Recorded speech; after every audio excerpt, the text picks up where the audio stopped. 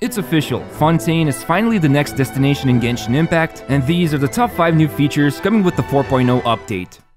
So, I'm sure a lot of you are anxious about the whole water exploration mechanic, and honestly, it looks pretty decent. First of all, you can use any character to swim around, not just the traveler, and there is no annoying oxygen bar to worry about, so you can take your sweet time exploring the depths, although there is a stamina bar for sprinting, but you won't die or anything if it runs out, and there's even these crins that you can swim to and increase the speed. But when it comes to the actual Fontaine region, it looks amazing. The devs were clear that you will barely see any empty spaces when going underwater. There's chock full of stuff to explore, many different and cute water creatures living here, and some you can even utilize for various things, like gaining a shield. And also, there's tons of different areas to explore on the ground, so you won't be just swimming underwater all the time. And when it comes to new enemies, we saw some cool designs of these clockwork mecha, but there's also 2 new bosses that got introduced. The first one is called Icewind Sweet, and this boss fight is going to be really unique because you'll need to adapt to different mechanics that you're not used to seeing. And the other boss is going to be this big Mr. Crab with a volcano on its back, called the Emperor of Fire and Iron. However, probably the biggest change we're going to see in the game is going to be this system called Arche. I'm not sure I pronounced it correctly, but vision users from Fontaine have this unique attribute, and the Arche is made up of 2 opposing energies, Osea and Pneumia.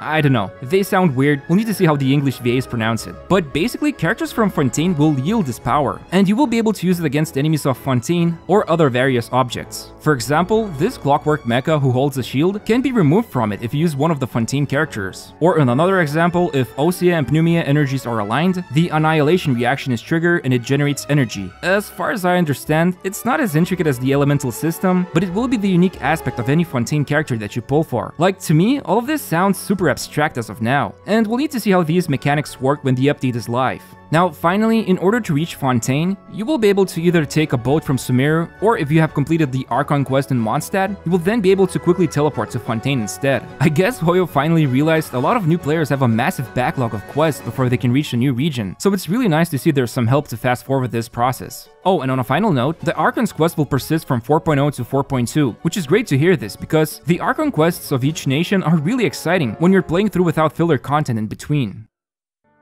With the new 4.0 version, we're getting a bunch of events. Now, the major event that will be happening is going to be called Mega Mecha Melee, which consists of a few activities, including some underwater time challenges, a combat game mode, and a rhythm minigame called Dance Dance Resolution. And your reward for completing these minigames is going to be the good old Benny Boy, along with tons of materials shown here. The next event, called Relic Records, will require you to collect different types of mats and defeat the monsters in the Fontaine region. To me, this looks like an introductory event to help us get better acquainted with the new region. Then there's also going to be a photo event. Pretty simple, take some photos of Fontaine region, learn more about its locations, and get some rewards. Now, there's also a dedicated combat event called Verdict of Blades. It seems like it will be using few unique mechanics to make the combat feel a bit more different, so that's kinda nice. And then finally here, we can see all the events condensed into one place, and from the looks of it, there's also going to be a Leyline Overflow event sometime later. However, in my opinion, the biggest surprise here is the free Lynette that everyone will be able to obtain as long as they have reached Adventure Rank 25. And that's not all. There's more love coming from Hoyo for the beginner players, and you'll also get enough materials to get Lynette to first ascension.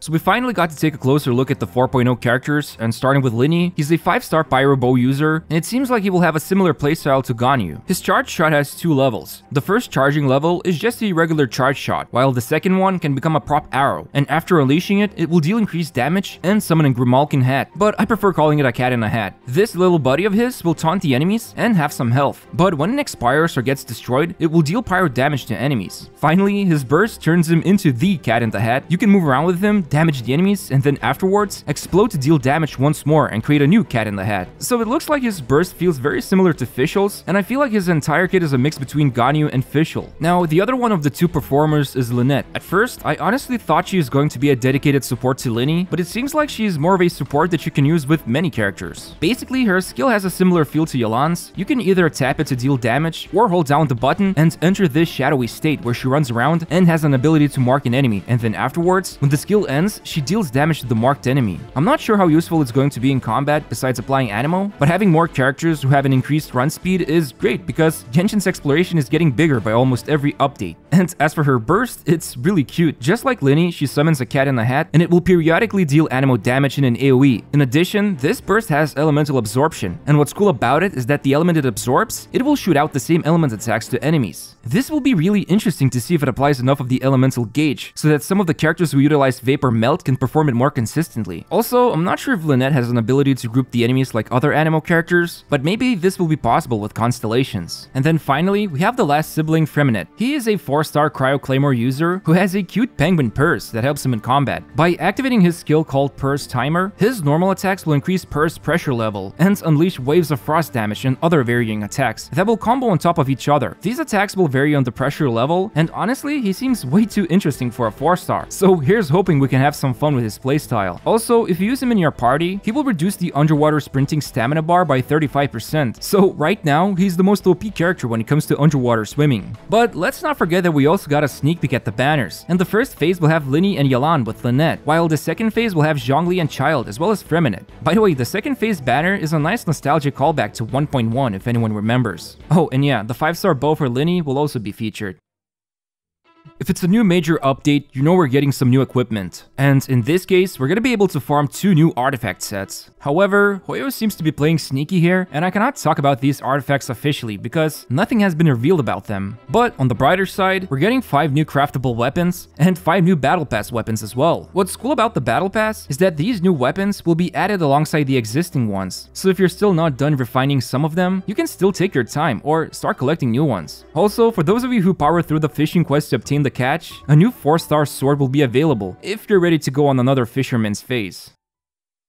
Couple of few more things I want to mention come from the developers' discussion. First of all, 8 of these artifact sets are going into the strongbox, and I cannot tell you how happy I am to see Emblem and Tenacity in here, because as much as I love the Shimanava set, I was mostly in that domain trying to obtain godlike emblem pieces. And I don't even have to tell you how salty I would feel after trying to farm the Tenacity set and all I'm getting are Pale Flame HP drops. Also, we will be able to destroy 4-star artifacts more quickly with the new button added, although I'm not sure who's crazy enough to waste the precious artifact experience here, but more power to you, I guess. And for those 5 people who are still playing Genshin TCG, you'll now be able to observe duels, which in all honesty, it's a cool feature to have. Then there's a really cool party system update. Not only will characters enter with unique animations and stand in awesome poses, but the party screen will also have different backgrounds. And finally, I'm not sure about you, but this is one of the top anticipated quality of life changes that I needed. We're actually getting a multi-layered map. Part of the reason why I stopped exploring Sumeru's desert regions is because it just became too overwhelming to navigate the areas without a proper map system. So now that we have this, I might just actually go back and see what's hiding in the desert. All in all, we're getting a new region of Fontaine that features underwater mechanics, a bunch of events that give out free rewards including the new 4-star Lynette, while when it comes to the banners, Phase 1 will have Linny and Yelan with Lynette, and Phase 2 will feature Zhongli with Child and Freminette. Finally, 2 new artifact sets, 5 new craftable and battle pass weapons are also coming with the new update. Oh, and yeah, there's also the new fishing sword. But yeah, that's basically 4.0 in a nutshell. Hopefully you found this video useful, and if you did, I would really appreciate if you could press the like button and subscribe to my channel because I will be making tons of Fontaine videos. Anyway, thanks for watching and see you next time.